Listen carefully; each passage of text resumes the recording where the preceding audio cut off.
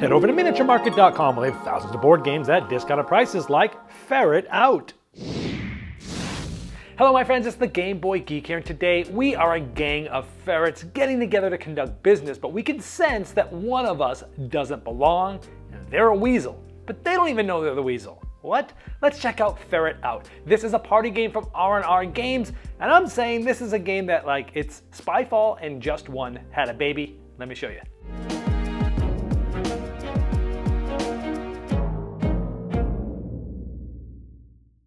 In Ferret Out, each player is going to get a pen of their color and a little easel here, and everyone is going to secretly get one of these envelopes that sort of looks like this. Now what's going to happen is everyone is going to secretly look at their card, and then a die is going to be rolled. So let's say the die is rolled, and let's say it was a 5. Everyone secretly looks at their thing here, and we see pie. And everyone's going to come up with a one-word clue that matches pie. However, here's the twist. Everyone except one player has this card. One player has a different card with a different word on number 5. But they don't even know that they're the odd person out because you're only looking at your oars. So you don't know if you're in with everyone else, a ferret, or you're on your own, the weasel. So in this case, we took pie. Now the reason why you want to put a word behind your shield here secretly that matches this, a one-word clue, but you want it to be something that is still somewhat vague, because if you're not the weasel, meaning you're on the ferret team, you don't want the weasel to be able to guess what word you're trying to talk about. Let's show you an example. So for example, I say American because a lot of times people say, hey, that's as American as apple pie. Again, some people might get that reference, but it's not like apple pie or blueberry pie or crust or something like that. Those might be a little too obvious.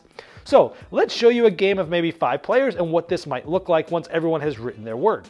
So then everyone turns their thing around, and it says that you could start a timer as people think to guess. I don't ever think I've ever needed this. The only time I've actually needed this is while people are writing words. I usually play it where when there's only one person left that hasn't finished, then I flip the timer, make sure they don't sit there thinking forever.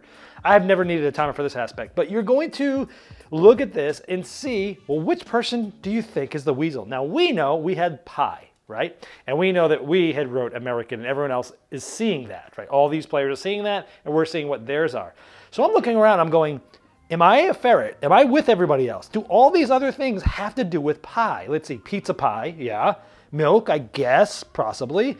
Kitchen, it's made in the pie. Sky, I don't know. You think of it, maybe this person's the ferret. You're like, I don't think I'm the ferret because pizza and kitchen and pie, I think I'm good. So you would write down whoever you think the ferret is right here, whoever this player is, right? Let's say we think it's Sky, because we're not on the same wavelength as this player, right? And so we would do that. We would write, everyone writes their name, and then we do like this reveal. Now we already know because we already know that it's pie. So which person here do you think the ferret is? So you could pause it here and think. We know it's not me, and we know it has to do with pie. Which one of these do you think the ferret is? I bet you most of you might think this. However, I'm not sure, maybe not. So in this case, everyone would write their name right here, and then everyone would reveal. The twist is, again, you're trying to figure out if you're the weasel. If you think you're the weasel, you would write your own name here, and then you would write the one-word clue that you think all these other people were together having. Because if we're the weasel, and we write our name here, that means all of these players were writing the same, had the same word that they were trying to get us to guess. So if you were the weasel, you think you're the weasel, you write your name here, and you're like, what were they doing? And essentially, you're sort of playing like that popular game Just One at this point, where you're like, what were they trying to do? Pizza, milk, kitchen, sky. Now in this case, we know we're not the weasel, so I'm just like sort of playing devil's advocate here, like what you would do. So that's what you would do if you were the weasel, you thought you were. Otherwise, you write whoever you think is the weasel here. So at this point, I like to, before people flip over and say who they think it is, I like to do a reveal where everyone flips their card over and says the word, pie, pie, pie, pie, and then someone had something else. Someone had spill. Uh-oh. So I like to do that because it's sort of a reveal, and then you reveal who you thought was, and then you all laugh and talk about it. So in the end, what really happened was we had pie, they had pie, they had pie, they had pie. We were thinking it was this person that was the weasel, but it wasn't. Because Pie in the sky is a pretty well-known phrase. This person had spill. They just happened to have said, hey, spilled milk. Don't cry over spilled milk. They put milk.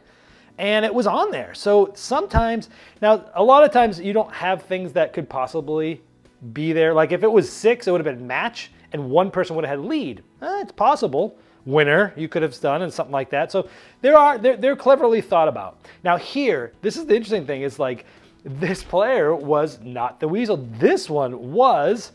Now what if they had written oil instead of spill, right? Oil spill. Well, we would have seen pizza, oil, kitchen, sky. I might have still picked this person if I wasn't on that same wavelength of pizza, pie in the sky. You got to be on the same wavelength of people. So let's tell you, that shows you how different things, how you might think differently and things like that. So let's talk about how scoring works. Now scoring are these little tokens here. And so each ferret, we were a ferret, right? If we guessed the weasel correctly, we would put 1. We'd get a point. If all ferrets guess the weasel correctly, all ferrets get an additional point. And if the weasel did not guess the word that we were trying to say, we all get another point. That's why you want to be somewhat vague, is because you don't want the weasel to be able to guess what the word was. So the most the ferrets can score are 3 points.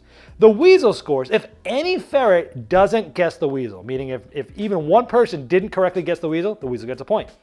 If the weasel guessed what the word was, they would get 2 points right here. And if they guess that they were the weasel. So if you guess you're the self that is the weasel and you were right, and if any ferret didn't guess you, and you guessed the word, you could actually get 4 points. So it really works. It kind of takes a few rounds to kind of get this down, but this nice little player aids here. And that's how the scoring works. So how does this facilitate who gets what? Now there are a ton of these envelopes, and in these envelopes are a set of cards, and all the cards are identical in here. So typically what you'll do is you'll randomly take 2 of these sleeves, and in each of these sleeves, for example, they all have the same card, right? Just like this one. And so what's going to happen is you're going to take one of these cards for each player -1, essentially, because there's going to be enough ferrets for all the players -1. And it's best if one player does this, just to make sure no one screws it up, because it would break the game, is everyone, so that player, one at a time, would take these little secrecy shields here, and they would place the cards here. So this shows like a green, for example. So what they do is they wouldn't look at any of these cards. They would sort of like do it so that they're not looking at them. They kind of look up a little bit, and they just slot this in like this. So you're not looking at the words as you're putting them in upside down on the shield, and you're just making sure that everyone has the same color. Then you're going to take a second one of these envelopes. You're only going to take 1 card of these, and you're also going to put it in the shield. That makes it say that one person is going to have a different word from everyone else. Once you've done that, you shuffle all these up, and you deal them out face down like this. That means one person is going to have a different word from everyone else. Once everything's done and you're done with that round, this kind of shows you how you do it. You insert before round 1. Before round 2, you take all of these and you rotate it. So without looking, you just kind of look up. You don't look at these words as you're doing it. You're just careful. Boom, then it's gonna be yellow. You do that for all of them. After that one, you flip. So you take this like this, and you're going to sort of flip it like directly. So again, not looking at the card, you'll flip it. You purposely don't look, and now you have this. And then before the last round, you'll rotate one more time. And so each of these cards is basically good for 4 rounds. You will play, I say, either 8 rounds or to 15 points, whatever happens first. Usually it's 8 rounds. And so that's it. When you're done with this, that gets you through 4 rounds. When you're done, you take all the cards out, you put them back in the envelopes, and you randomly take 2 more envelopes for basically the second half of the game, and you start that process over again. That's pretty much how it's facilitated. There is an app, and this app will help you create a room, and you can play with others so you don't have to fiddle with putting the envelopes and stuff together. You do need to put an activation code that's on the inside of the box to prove that you've actually bought the game. And this just basically allows you to play it, I guess, quicker with less upkeep of manualing the envelopes. Personally, I don't mind it. It takes a little bit of time, but I'd rather play with the easels and play with everything on the table as of this. But for those that think they'd rather have it electronically so it's a little bit faster and easier to play, you could play it with the app as well. Now, before I get to the review, I want to let you know that if you enjoy my content on my channel and you want to get some bonus content and help the channel at the same time, I recently started a Patreon page where you can get all sorts of bonus exclusive material like first impressions videos, and many times I do it on games I won't just end up reviewing at all. You can also vote on which games I review, you can get stuff early, lots of different things, so check it out at patreon.com/GameBoyGeek. All right, let me tell you what I like about the game. First of all, the fun theme and art. I just, the whole ferret thing is cute. The art's cute in the box. I just like that aspect that we're like gang members, but we're ferrets, and one of us is a weasel. The art looks nice in the box, things like that. As I said in the overview, the intro, this essentially is like as if Just One, which was like the game of the year, the Spiel des Jahres winner, party game, that was cooperative, and Spyfall, which was a hidden role game, had a baby. And you're like, oh man, that sounds interesting. And it is interesting. It's one of those games that you're like, I can't believe this hasn't been done before. Taking those two things, put it together, and it just works so well. Now there's some unique things to the game. It's not just they pasted these two things on. But I like this because in Spyfall, I liked Spyfall a lot. But it was hard to go over because that game creates, and a lot of social deduction games create so much pressure on the bad people that some people just don't want to play them. Or you have to purposely lie and deceive people a lot of time in traitor games, and a lot of people don't like that, and I totally get why that would happen. In this game, you could be the hidden traitor, but you have no pressure, because not even you knows you're it. And when you do figure it out, you don't have to lie, you don't have to backstab, you just have to play Just One at that point. I love this. This is such a unique concept that really opens the door of like mass market games with a hidden traitor. Oh my gosh, this fills a niche that I don't feel really has been filled before.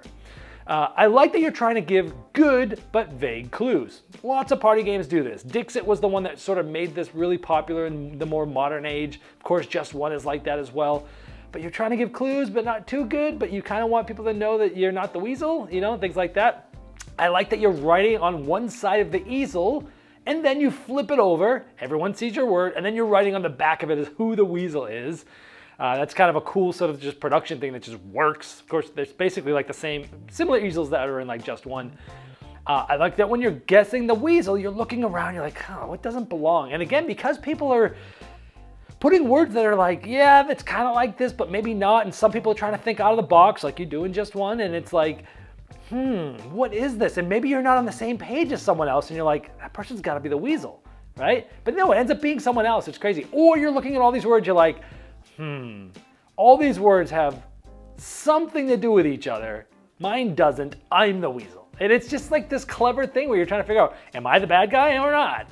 And then if you are the weasel, you're now playing Just One, essentially, because you don't know for sure yet, but you're looking at all the other words and you're going, what word, one word, were they trying to describe? And like, it's essentially like playing Just One at that point. It's just so clever. It just works so well. It's so fun. I recently just had a huge game party at my studio. We had over 40 people here. We had 2 tables of this running, and this was the hit of the day. We played games for 12 hours, noon to midnight, many games. Everything from light party games all the way to heavy strategy games. Ark Nova was played there at the end of the night. And everyone was like, this game was the hit of the party. The tables are hooping and hollering and no, this is so good. This is going to be a special party game for this year. In fact, I'm gonna go on record and say there's no way this isn't at least gonna be in the conversation on the short list of party game of the year for me. That's how much I like this. There's variants, like Paranoia, like with smaller player counts, it's great, where you add an extra envelope in so you're not even sure if there's a weasel for sure. And that's really cool. So is there anything negative about the game? Sure, no game's perfect. Updating the cards between rounds, first of all, really should be done by one player because if one person screws it up, it'll break the whole game. So usually it's the person, like me, or whoever's running the game, takes all the envelopes and you're doing the thing. Like first you turn it, then you flip it, then you turn it, and then you're done, right? And so it seems easy, but it's also quite easy to screw up if you don't know what you're doing, right? Or you forget where you're at. So it's really best for one player to do it, and since it's really best with one player to do it, it does take some time. It does slow down the game a little bit. And when you get through the first 4 rounds, which is half the game, you've got to use all new envelopes and set them, and set them all up and stuff like that. So it is a little bit of downtime. However, to combat this, there is an app available, a free app. You have to put in a code. There's a sticker on the inside of the box to show that you've bought the game. You put in this like random code. and you can play the game. You can actually play it with the app right there, which completely solves that problem. But as I can imagine, I still prefer the moving the cards around and having physical things in front of me as opposed to like typing words in and doing stuff on the app. That's just me. But if it bothers you enough, there's an app. They give you that option. Also, the other thing is I like the scoring in the game. I think it all makes sense. I like that the ferrets are trying to guess the weasel. They're trying to have all the ferrets guess them, and they're trying not to let the weasel guess what word they're guessing. Where the weasel's trying to guess who the weasel is and guess the word if it's them, and things like that. The scoring works well. You can score more points as a weasel, but it's hard to do, but you can do it. But it often, because the scoring is so tight, it often ends in ties. And sometimes you'll have multiple rounds in ties. The last game we played of this, it was a tie, and then there was 4 of us, and then some of us tied again and again, and sometimes it can go on, and it's a party game, so whatever. I usually play 8 rounds or 15 points, whoever does first. That's kind of like what the rules say a little bit, but that's it. Those are the 2 negative things. Is that it can end in a lot of ties and such. It's a party game, who cares? You can finish it off if you want to keep going for the tiebreakers. Overall, again, as I mentioned, this is a very special party game. It's definitely going to be on my short list of party game of the year at the end of this year for sure. I know it's going to at least be in the conversation. And for all those reasons, this is getting a Saxophone Serenade. Do not sleep on this. This is a special party game. This has been the Game Boy Geek, breaking down barriers, growing relationships through board games by helping you find the next one you love. Let's hit it.